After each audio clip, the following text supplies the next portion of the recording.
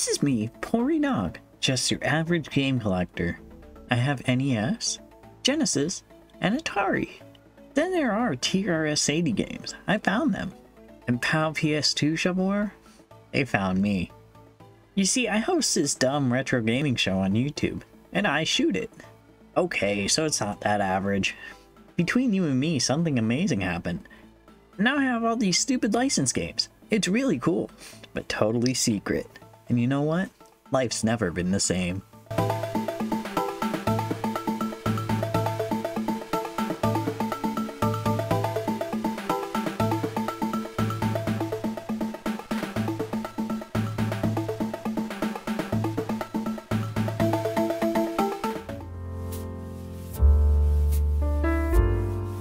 Hello and welcome to the world of Dippy Egg, where we take a look at all of the silly games that exist in this world, and today is no different because we have some licensed monstrosities coming at you, so stay tuned. You know, growing up, I owned a Nintendo 64 primarily, although I did have a PlayStation 1 as sort of the side chick of game consoles, and I didn't have a lot of games for it growing up. I only had a couple, but the one that stuck out like a sore thumb for me was definitely this one. Wild Thornberrys Animal Adventures, which, I mean, I love the cartoon. I still do today. I just rewatched it somewhat recently and it still holds up. It hits different. But how does the PlayStation game hold up? Well, we're gonna see. Hello, my name is Eliza Thornberry. Ah! The game begins with an intro sequence that's not unlike the one from the show, and while it absolutely looks like nightmare fuel today, back then this was kind of impressive, honestly. To start off, you're inside the convy and you can access options and all that stuff in here, and of course play the levels. The levels are basically glorified mini games, which on one hand I kind of expected, but on the other hand I feel a franchise like this would pay itself nicely to a good action adventure sort of game. But let's work with what we have. Before each level you get the nightmare fueled 32-bit animated anomaly cutscenes, which are generally not much to say besides the fact that they're kind of funny to watch. What? I'm sorry. Those ravens over there, they're the noisiest of all. I'm pretty sure a lot of these are loosely based on episodes of the show, so it's fine for what it is. Oh man, here's the first minigame. I bet it's gonna be really intense. Left, now.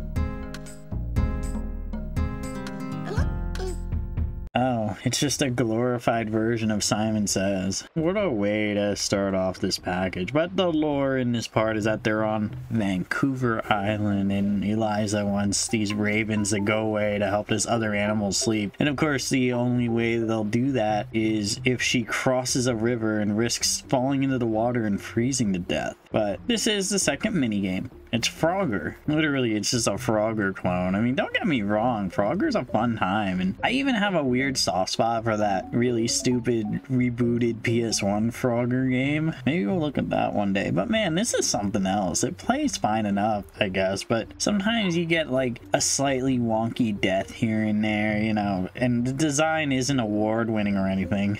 Each area has 2 based minigames and a few segments to each of them. In Belize, you gotta traverse this sort of temple and avoid these creepy creatures, which are later revealed to be monkey. After tagging them all, because nothing teaches lessons like a game of tag, we got Donnie playing a game of snake with monkeys and stuff. The enemies are snakes. It's like a Donkey Kong Jr. scenario where the star is now the bad guy. I don't know what I'm saying. Shout out to Donkey Kong Jr. though. I'm gonna be champion of that one day. You know, if I'm playing these games, maybe I can talk to animals as well. Time to find out. Yes, excuse me. What PlayStation 1 games did you grow up with?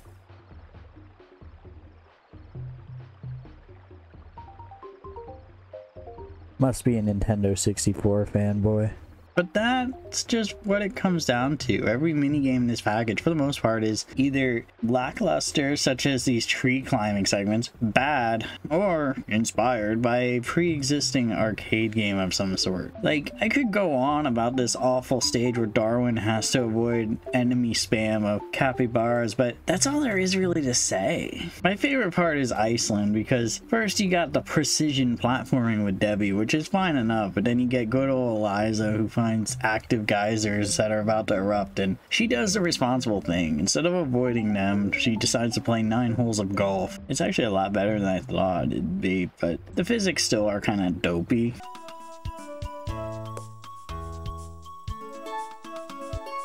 A lot of these stages are just kind of puzzly, sort of top-down stages. You got the Pac-Man ripoff stage where you collect charcoal, much to the dismay of Hank Hill. Honestly, this game is, in general, pretty harmless. At least until we get to Tasmania, the last stage. Though, you can play any stage in order. Has this abomination of a level in it. You play as Darwin and you gotta climb this wall with these asinine controls where each arm is controlled by either the control pad or the base buttons. Yeah, there's 4 buttons for each arm to control this thing. It's a huge disaster of a level. You got these annoying bats knocking you down, as well as slippery rocks that you can hang on to for too long. It was rough to get through, but at least you get to finish off with another Pac-Man inspired stage. I think a big thing with these maze sort of deals is that the camera angle is really weird. Like, I've never seen a Pac-Man clone where my critique is that it's a bad camera angle. Like, imagine goofing that up. That's some award-winning goof-ups right there. But this final stage has you sweeping footprints. Yeah, you better clean up Tasmania, damn it. But the game ends with you finding the rare Tasmanian tigers, and that's that. I beat Wild Thornberrys Animal Adventures after 20 years, and I'm ready for the ultimate ending. Oh man, all my work has led to this.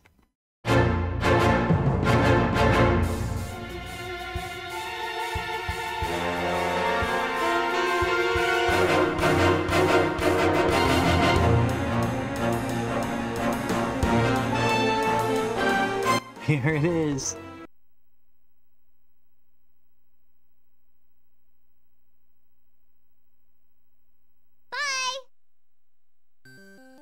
Oh my god. What an ending. But don't you worry, Animal Adventures is not the only Wild Thornberrys game. Next up we have Wild Thornberrys Rambler for the Game Boy Color, a console that absolutely does not have any shovelware on it.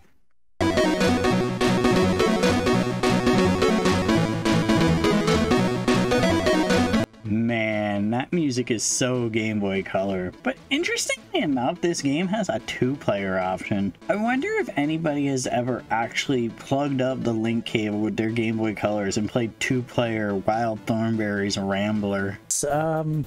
Would you like to play some 2-player Wild Thornberrys Rambler with me? See, I told you so. The plot is pretty much that Nigel and Marianne want to win a film award, and so that's the goal of this all. Man, I love Donnie as a character, but his dialogue doesn't work in text form. He says, and I quote, "Yip yip, I'll roll, meep, oh be quiet, slurp," your poetry. The game is also a minigame collection of sorts, and each character has their own designated level, and you can play them in any order you please, much like Animal Adventures. Eliza's game is the first one I did, and it's just a platform where you free animals that were locked up in cages by Kip and Biederman, the antagonists that are on several episodes of the TV show. It's easy enough, but there's not much to say. And if you lose, Kip and Biederman catch you and they kill Eliza. Oh, never mind, they just take her to her dad. Darwin's stage is pretty similar, only this time he's collecting film for the nature show. The controls are pretty iffy, honestly, and it's kind of hard to avoid enemies with how the screen moves, but at least it's playable. At least when Darwin climbs, you aren't using 8 buttons to do so. Not that the Game Boy has 8 buttons, but you know. Donnie's stage is just a top-down stage where he eats bugs. Yeah, that's it. Next game. For Debbie's game, she drives the Combi because her CDs got lost or something. I hope they're Gornoy's CDs, but given her style and her aesthetic, I'm sure they're like Pearl Jam CDs or some shit. Just top-down driving, but it's functional, and that's all you can really ask for with a licensed Game Boy Color game. Nigel Sage just has him coming down a mountain on a cable, collecting VHS tapes as he comes down. I know how that be. I hope one of these VHS tapes is Wild Wild West. Finally, you got the Mary Ann stage, which is definitely the hardest of them all, and presumably the canonical last stage. You basically climb a mountain and traverse caves to get footage of animals, and the geography of it just makes zero sense. Like, you'll go through a doorway in the cave where you'll visibly see the top of the mountain and you'll just wind up further down the mountain. It's fine, but sometimes climbing on the wall can be really iffy and you'll just randomly fall off for no reason. And if you do need to start this stage all over again, you start at the very beginning, and it's giving me vibes like that Darwin level in Animal Adventures, but it's not nearly that bad. Finally, you get out of this messy maze and you make it to the top and you get to capture rare footage of a Yeti. Surprisingly, the Yeti's just vibing and it doesn't hurt any of the Thornberrys. After you beat the game, they rush back to the United States where they attend an award show where Kip and Biederman end up winning the award for a film about poaching, ironically enough. Eliza is outraged at this. Why does the one antagonist look like if he lifted up his shirt, Krang would be there? I don't know. But the Thornberrys get second place and it's all over.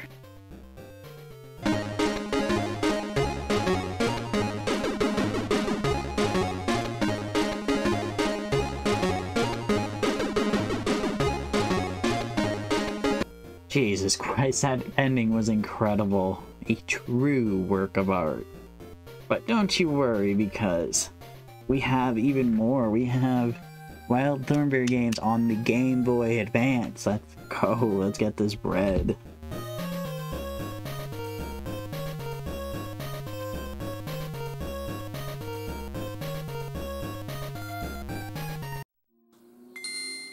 Next up is Wild Thornberry's Chimp Chase on the Game Boy Advance. This one starts you out in South America and you're playing as Darwin, traversing the trees and collecting cheese puffs. And I'm genuinely not the kind of guy to really care about graphics. I genuinely don't care, but I'd be doing a disservice if I didn't at least point out how ugly this game looks. I mean, the trees look like somebody puked on the screen, and the animations look like they were created by the people who made Dinosaur Adventure. The controls are kind of clunky. Playable, but clunky, and Darwin can climb the air. Ooh. After the first level, Darwin gets kidnapped, and hence the chimp chase. The whole plot of this game is rescuing Darwin, and the Eliza stage after is pretty much the same idea. Going through the puke forest and climbing trees and stuff, but sadly, while I did manage to play through the last two games, this one was a deal breaker. I mean, you get 3 lives, 0 continues, you can't save the game,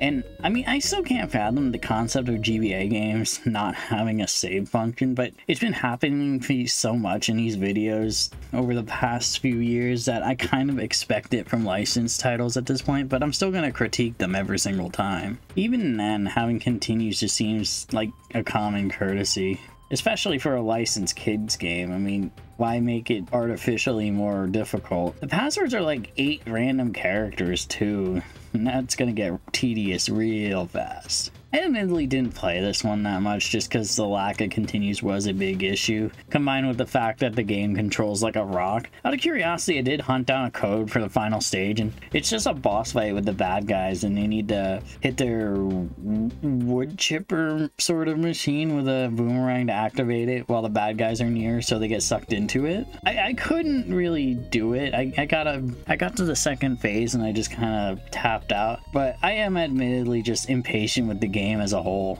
Plus, it's pretty easy for Eliza to get sucked into the wood chipper and get chopped up and killed. Rip. So, Wild Thornberry's Chimp Chase. That was bad. But I have an exclusive tip on how to keep Darwin safe. See, in the first level, Darwin gets kidnapped after you beat it. So, if you never play this game, Darwin never gets kidnapped, and thusly, you save Darwin by not playing this game. Tune in to Dippy Egg for more exclusive video game hints and tips and tricks. But don't you worry, Chimp Chase is not the only Wild Thornberrys game on the Game Boy Advance. In fact, there's 2.5 games based on the Wild Thornberrys on the Game Boy Advance. And right now we're going to take a look at the 0.5. We got Rugrats Go Wild, based on that movie. Now, yes, this is perhaps arguably more so a Rugrats movie and game, but there's so many Rugrats games already, so we'll let Wild Thornberrys have this. It might not be a good thing, so we'll see. The movie was pretty underwhelming, and I still have it on VHS, complete with this scratch and sniff card that you used when the icon came up on the screen so you could smell the movie, complete with the aroma of a foot. Now suddenly I want to set this movie in the game based on it on fire, but I digress. We've got Rugrats Go Wild on the GBA. The game begins by telling the story of the movie. If you saw the movie and didn't fall asleep during it, you know what to expect, and as I expected, it is indeed more of a Rugrats title, as you play as Tommy exploring the island, and you find Chucky, who's with Donnie, and he tells you that you need more gushy balls. Sir? Once you find 20 of the gushy balls, you can play your first mini-game-esque level, which is just Tommy in the trees throwing these gushy balls at the monkeys. Seems a bit dangerous for a baby, but whatever. It's pretty bland, and your throw is one of those annoying arch throws, the ideal pet peeve of gaming. As you meet more characters, they request items in order to play their mini-game stages. With Spike, you basically got the same exact stage, only instead of monkeys, you're throwing the gushy balls at bugs and these alligators. God, it just keeps getting more dangerous, huh? After that, you collect items for Phil and Lil, and you play this racing stage where you gotta catch a kitty, and holy crap, you drive this stroller around, and man, the controls for it are so bad. Like, so bad that I'm legitimately struggling to think of worse driving controls while I'm writing this script. Being top down, you'd expect it to just be left and right, turn you into that respective direction. Most self-respecting top-down racers are like that, and even the Combi level from the Wild Thornberrys Rambler game implicated that control fine. But in this one, you like turn by pointing in the direction you want to go while pressing gas, but even then I don't feel like I have the hang of these controls at all. I have no clue. I can't even beat this, and I realistically probably could have beaten this game very easily if not for this, but this is legitimately unplayable. Maybe I should have burned this game after all.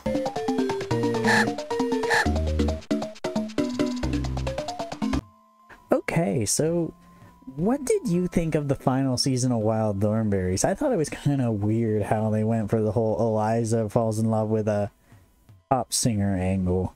I don't know. Maybe there's a reason why I never saw it aired on TV back in the day. What do you think?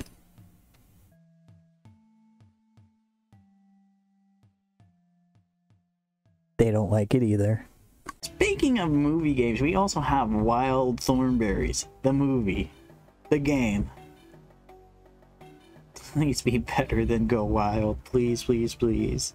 So this is based on the Wild Thornberrys movie, obviously, and honestly that movie was pretty good. I mean, I wouldn't rank it as high as some other Nickelodeon films. I mean, Snow Day still hits different. I don't care what any of you say, but I thought it was a perfectly serviceable movie. The game? Well, it's a video game, alright. Once again, it's pretty much just glorified mini games, but at least it's more of a linear layout than the other games, and it sort of follows the plot of the movie. You start off by playing keep away with these poachers by picking up these cheetah cubs and keeping them from getting abducted. What a tedious way to start off this game. Then you got this stage where Eliza is hanging onto the helicopter and it's your duty to chase after it with the combi. This stage is kind of a mess and it's sort of trial and error to memorize the stage because you got to be directly underneath the helicopter for a few seconds, and sometimes this happens.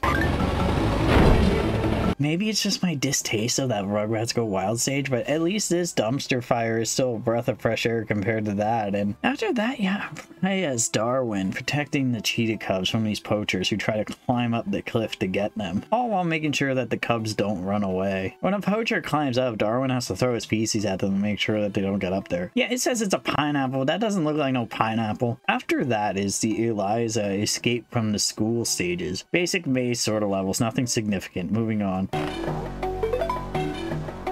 The security guards are kind of really dumb here though, and they just kind of walk into bushes and stuff. It's kind of funny. Then you got Eliza on a train trying to save the elephants, and she steals people's luggage and throws them at the vehicle to stop it. It's tedious, but it's easy. Hey, my Game Boy Color with Wild Thornberrys Rambler was in there. Then there's a driving stage where you're Debbie and you're on a motorcycle. Man, I'm sucking copious amounts of ass at this level, but I still first tried it. Pro gamer.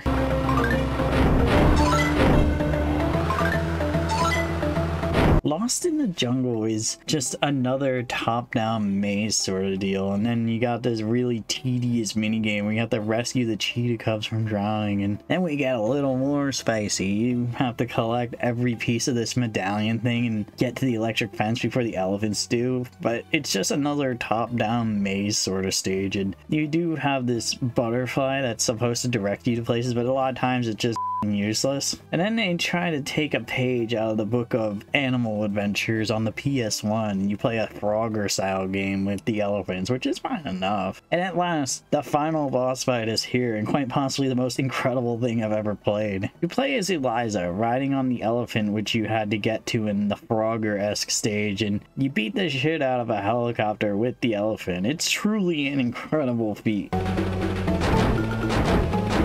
All that for a generic congratulations screen. Amazing. But then this title also had actual mini games. There's 6 total, and 3 are available from the start. I actually initially thought that this game was just those stupid mini games, and I was worried that this game was like that, but thankfully it wasn't. This game is literally just color the picture. You win if you color it right, but what fun is that? I call this masterpiece Donnie Bloodbath. It's gonna be in a museum one day. I hope that you enjoy it when you walk in and see it. Then you got Eliza swimming with who I assume is Echo the dolphin and collecting stars. Yeah, harmless enough. The next one is sort of a racing stage, but it's literally controlled by a card-based system. I guess this was the era we had Kingdom Hearts, Chain of Memories, and Metal Gear Acid. People really thought that card combat was the future, but you just use the cards to like fix the combi and give it gas, all while strategically using ones to make you drive forward. It's kind of bad, but it's ambitious at least. But surely the 3 minigames that you have to unlock by playing the game are better, right? Well, first off, you got a jigsaw puzzle, and, well, maybe the next 2 are better? A sliding puzzle. Okay, maybe not. The final one is just a Donnie escort mission, and you guide the elephants to the end, and that's the game. Okay, so these games, they were games, alright. Kinda. I don't know if I'd call chimp chasing game, but regardless, at least I have a soft spot for this one, so, you know, it is what it is.